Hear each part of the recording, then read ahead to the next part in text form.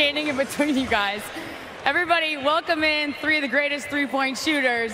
We're talking about the man on my right who, Charlotte, you remember from his time as a Hornet.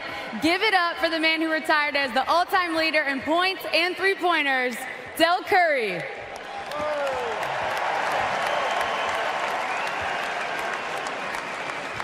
And of course, his two sons to my left. We're talking about Portland's Seth Curry and two-time MVP, three-time world champion Steph Curry.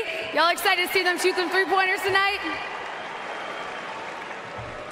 So I gotta ask you as a dad, you're supposed to love your kids equally, right? Yeah.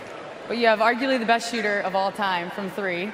Your other son led the league in three-point percentage for most of this season. Are you gonna show a little bias? Are you leaning one way? I'm definitely leaning one way. He's already won one. He's got all the awards. Young fellow, I'm trying to get the young fellow on the board. So.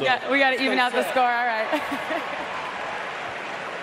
You guys grew up watching your dad participate in the three-point shooting contest. What are some of your memories from watching him growing up? Just how excited it was to be in environments like this. You look up to everything your dad does, and it's kind of wild to be in this position. We represent the family, represent our teams, and doing it in Charlotte where we grew up. No doubt. What about you, Seth? Oh yeah, same thing. It was like a dream come true being out here. The dream of shooting a three-point contest and seeing my dad as a youngster. So trying to come out here and put on a good show. All right, enough talk about your dad. Your mom still has it apparently, because yesterday she was putting on a show. She did this, nailing a half-court shot. I don't know how many attempts she had before this, but it didn't take her long. What'd you think when you saw mom do this? You can see all of our reactions. We were, I would say surprised, but we were having a great time. The whole family was there, so she's a gamer like the rest of us. So Dad had it back in the day, but if he were going to compete in the three-point contest now, do you think he still has it or no? Shooters always shoot, and they keep shooting no matter what, so yeah, definitely. What do you know about that? Look, I hope to be like that when I asked him, how much did you warm up before this?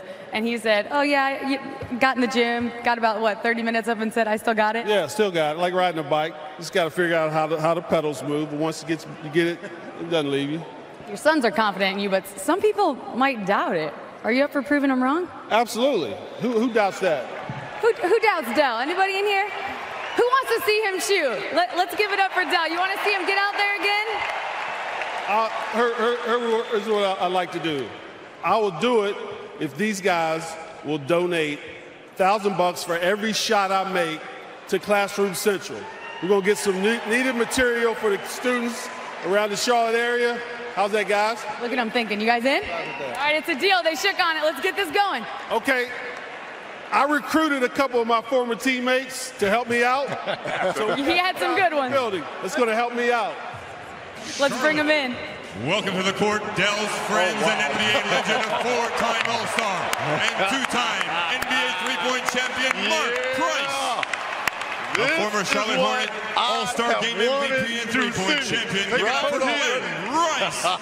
And 10-time All-Star three-point champion with the most three-pointers made in NBA history, Ray Allen. I hate to say this, though. It looks like Glenn Rice has eaten a shooter.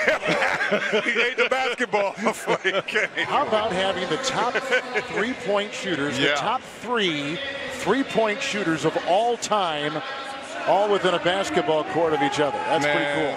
That is pretty cool. Ray could play right now. There's another rack out there, Reggie, if you want to go help now. Get out there, Reg. No, you can. In the suit coat. Dale has me covered.